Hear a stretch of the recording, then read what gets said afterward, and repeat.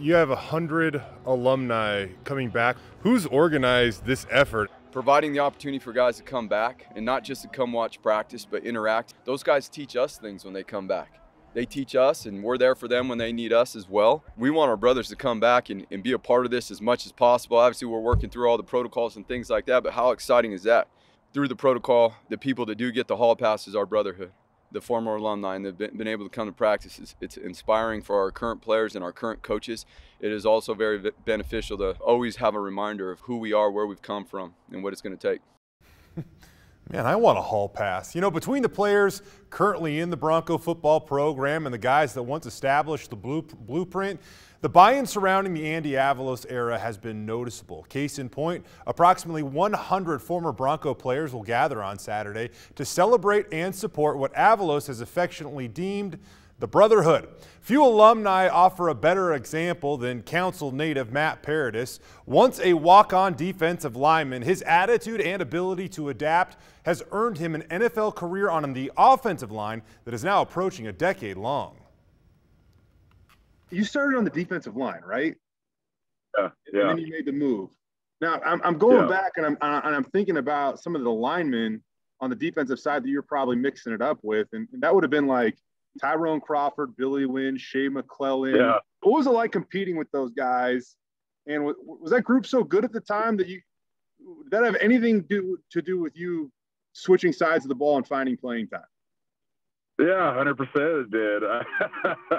It was a great room, man. Had a great time. I did not want to switch when Chris Strasser and Coach Kwiatkowski brought it to me, and I did not want to switch. I thought I could contribute on the D line, and maybe I could have, but I would have had a very low ceiling as compared to what I've been able to achieve as an offensive lineman. And it took them 6 months to wear me down probably before I committed to the switch. But I still have great relationships with those D linemen, man. Like Kyrie's the coach now. Like we came in together as D linemen. Ricky Chongachu, I'm hanging out with him. Billy Wynn, we signed him in Denver when I was still there. And like, it wasn't just we were college teammates though. We were in the same position group, like for a while at least. So it's pretty cool. That's crazy. I mean, if that room wasn't so talented, I'm not selling your talent short, Dice, but like who knows what would have happened with you? I owe my career to the people who got me to switch to offensive line. So they know who they are. And I'm very thankful for them. Matt, after all these years, why do you still come back to Idaho in the off season to train? Why wouldn't I, man? Look at all Idaho has to offer. I train at off the field there in Meridian. It's a great gym, and Taylor Bateman's the guy there. Great trainer. Love it here. I love everything Idaho has to offer, man. I'm Idaho through and through, and we don't have any pro teams here, so I have to go somewhere else to play. It's really how you should term that. Hey, that reluctant move by Matt from the defensive to the offensive line is probably worth about $30 million in career earnings. I'm not going to lie. Pretty cool. We're going to have plenty more with Matt coming up tomorrow on Jay Sports Bar, available on iTunes and YouTube.